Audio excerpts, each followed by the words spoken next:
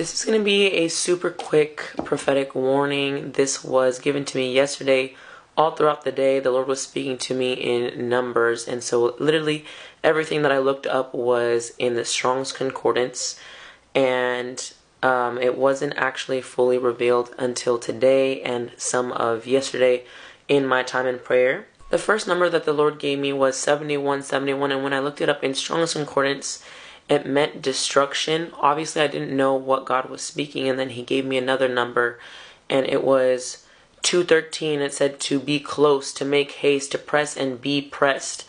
And I was like, what do you mean is destruction close?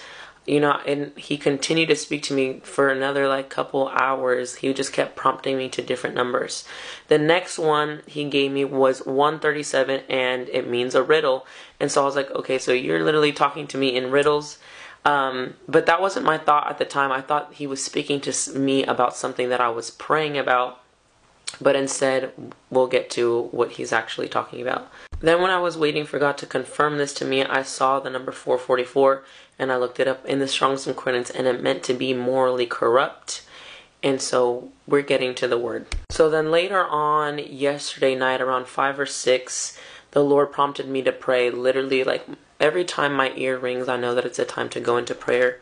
And the moment that I went into prayer, I heard the voice of the Lord, and He said destruction. And I asked Him, what do you mean by destruction? And He said evildoers. And so I was like, what does that mean? I looked up the definition of evildoers, and obviously I looked up the definition of morally corrupt, and obviously they went hand in hand. But the definition of morally corrupt means to be dishonest or do illegal things in return for money or power. He said, destruction is here for the morally corrupt, that they will reap what they sowed. According to 2 Samuel 3:39, I am weak today, though anointed king, and these men of the sons of Zeruiah are too difficult for me. May the Lord repay the evildoer according to his evil. And then immediately after this, I heard the voice of the Lord, and He said to warn them. Now, I don't know if this meant to warn non-believers or people in high places, but obviously, I came to the full revelation that's exactly what He meant, that we are to be warning non-believers right now more than anything that Jesus is at the door.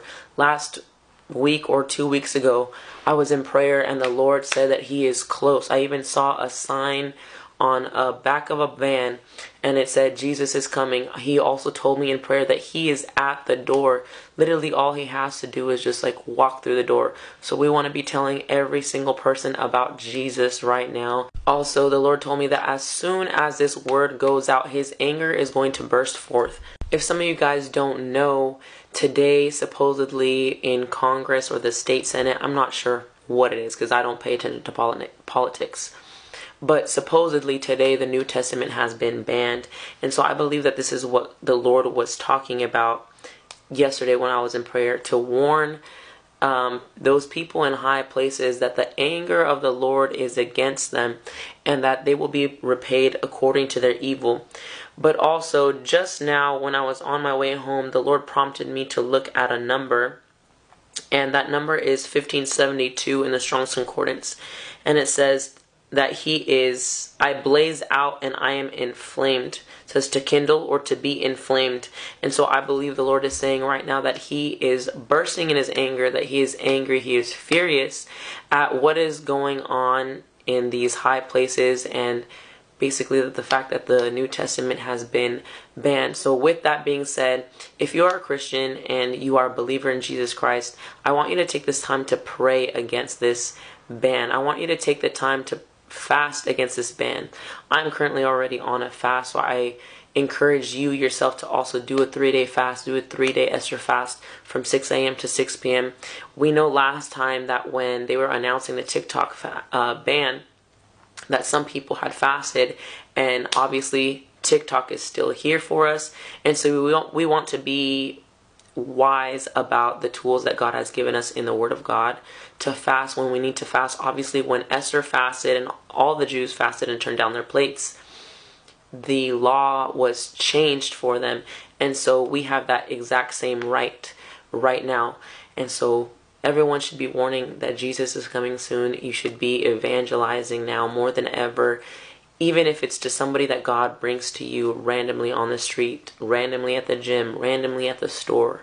And the last thing that the Lord gave me was a scripture. I just saw it on a license plate after the last number that I had seen, and I actually just want to read that really quickly. It's Amos 6:5-9, which is crazy to me because this actually ties in all together. Amos 6, the chapter is called The Rulers at Ease. The first verse says, "Woe to them that are at ease in Zion and trust in the mountain of Samaria." If we go back to verse 5, it says, "Woe to them that chant to the sound of the viol and invent themselves instruments of music like David, that drink wine in bowls and anoint themselves with the chief ointments, but they are not grieved for the affliction of Joseph. Therefore now shall they go captive with the first that go captive, and the banquet of them that stretch themselves shall be removed. The Lord God hath sworn by himself, saith the Lord, the God of hosts, I abhor the excellency of Jacob and hate his palaces. Therefore will I deliver up the city with all that is therein.